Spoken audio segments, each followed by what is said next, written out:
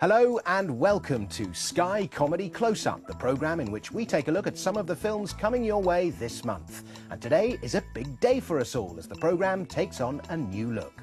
I'm Dominic Frisby, and in case you haven't heard of me, as well as being the presenter of this esteemed programme, I'm also a writer. If you've seen The Fast Show, or the early Ali G when he was on the 11 o'clock show, or the film Borat, so have I. Ha ha ha ha. Now, with me on the show is Sky Comedy's answer to Stato, Brendon Connelly. Hello, sir. Now, Brendon knows more about films than anyone in the whole world, and his is the ideal number to have in your phone if you're in a pub quiz situation and you don't know the answer to a key film-related question. To demonstrate this knowledge, I will now ask him 3 questions, and Brendon, you've got no more than 5 seconds to answer them. Are you ready? Okay. OK, question number 1. Name me 3 films directed by the American Howard Hawks. Bringing Up Baby, Rio Bravo, and the original Thing from Another World. Though he's not credited, he did direct it. Right. Who played the character of Baron Munchausen in the Terry Gilliam film of the same name? John Neville. Right. Eisenstein's Battleship Potemkin is regarded as one of the first great, with a capital G, films. How do you spell it? P-O-T... No, I-T.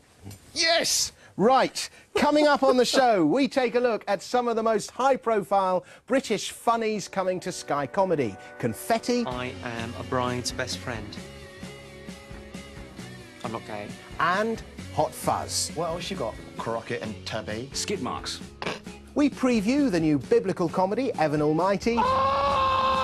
And we talk about some of the many other highlights of the Sky Comedy schedule for the next 4 weeks, which includes The Wedding Singer, 40-Year-Old Virgin, Pleasantville, and so much more. To start us off, Confetti. Confetti. Who's in it? What's it about? What's it like? Well, Confetti's like a British answer to all of those fake documentaries, you know, the ones made by people like Christopher Guest and Marty DeBurgi. Yeah. This one's been directed by Debbie Izzet. It's actually really jam-packed full of British comedy stars. You've got Martin Freeman in there, Jessica Stevenson in there, or no, Jessica Hines, if she is, Jimmy Carr's in there, Olivia Colman's in there, Robert Webb from Mitchell & Webb's in there. In fact, David Mitchell's tucked away in there in a small role.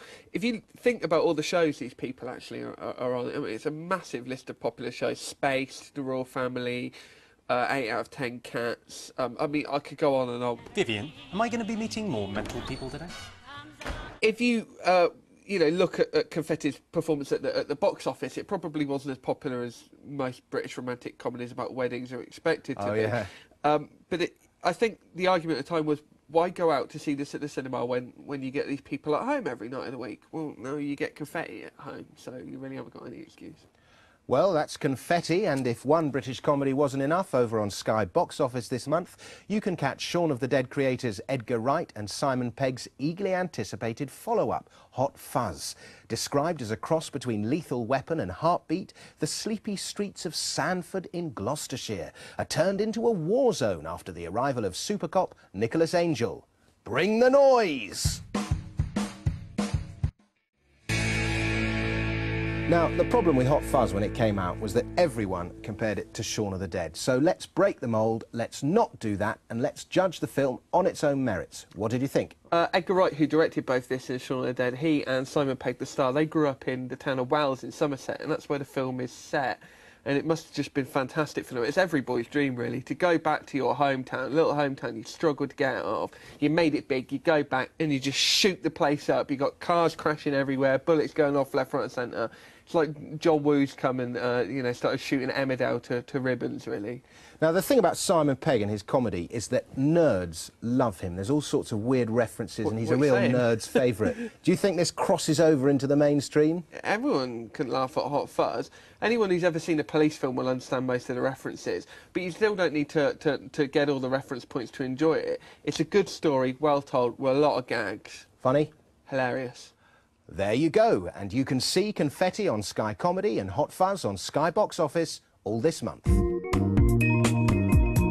It's off to the cinema now to look at this month's big comic release, Evan Almighty, where Steve Carell is instructed by God So, Steve Carell, a man whose career is on the up. What else has he been up to? Well, he's the star of the American version of The Office. He plays Michael Scott, who's their David Brent character, and you're probably not going to agree with me, but you're wrong. He's much better than Gervais. And what else has he done? Well, 40-Year-Old Virgin was his breakthrough cinema hit. In fact, it's a film that kind of really made a very big star out of him. Now, the 40-Year-Old Virgin character was one part of his stand-up act, wasn't it? He's got a bunch of good stand-up characters. He does the very polite German, and he did a character called the 40-Year-Old Virgin, and so far, you know, that's the only one to be spun off into a film. What are the other highlights of that film? Because it was your favourite film of 2005, I think. I think it's probably my favourite. Judd Apatow, who directed it, he's made another film called Knocked Up that's coming out this month, and that stars Seth Rogen. This is fun. We should do this more, I think. I mean, it's like the most fun I've had in a really long time. Seth Rogen was also in the 40-Year-Old Virgin. He's great. He was virtually unknown beforehand. Paul Rudd's in there. He's great. In fact, everyone's really funny. But basically, you think it's just going to be an Mrs. Saucy postcard, sort of like dumb humour, but it's not. It's got heart. It's got a good story, and it split my sides. Well, there we go. In case you hadn't already guessed, we like the 40-Year-Old Virgin. OK, now let's have a quick shufti at some of the other highlights. The Wedding Singer with Adam Sandler, lots of mullets, 80s clothes, rapping grannies. Your thoughts? Also, don't forget the Rubik's Cubes. Oh, and yeah. Drew Barrymore, America's Real Princess. She's great in this film, actually, and she's the sort of heart that holds it all together. If you think that 70s show, but on a bigger screen, 10 years later, you kind of got the idea. I have to say, I loved The Wedding Singer when I saw it. I just got off on the costumes. What do you think of the jacket?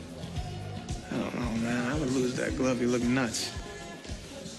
What else have we got? Noises Off. Based on the Michael Frayn Fast, directed by Peter Bogdanovich. It's great, and it's amazing to watch. I mean, it's so fast. Comedy's coming thick and fast. Somebody will walk out of a door on this side of the screen, someone come in on this side, gag, gag, gag, gag, gag, gag, gag. And it works as a film. Works very well as a film.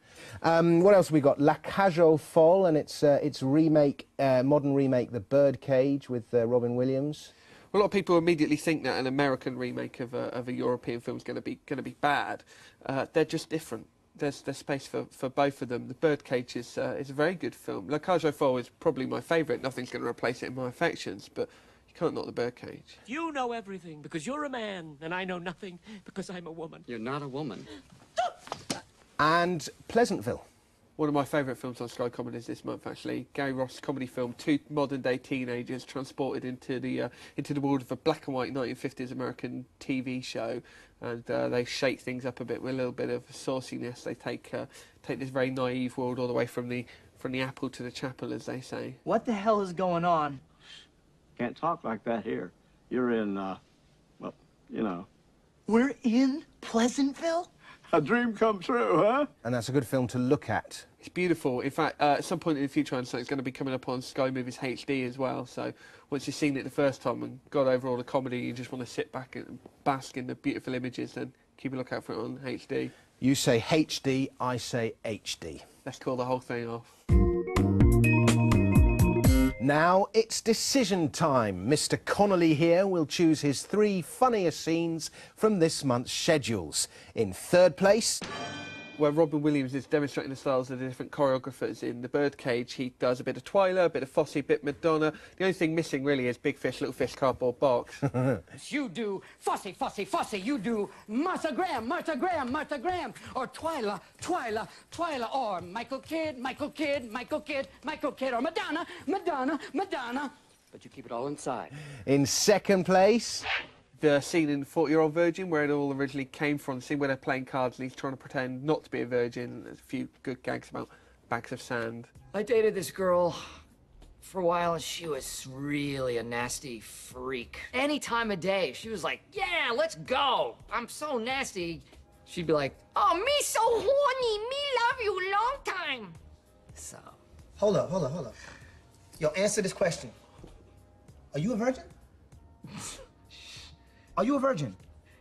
Yeah, not since I was 10. It all makes sense. You're a virgin. I am... Shut up. How does that happen? and the winner, By far and away, the best bit is in Hot Fuzz, where Paddy Considine's having a beer and he gets a bit on his tash. Got a mustache. I know.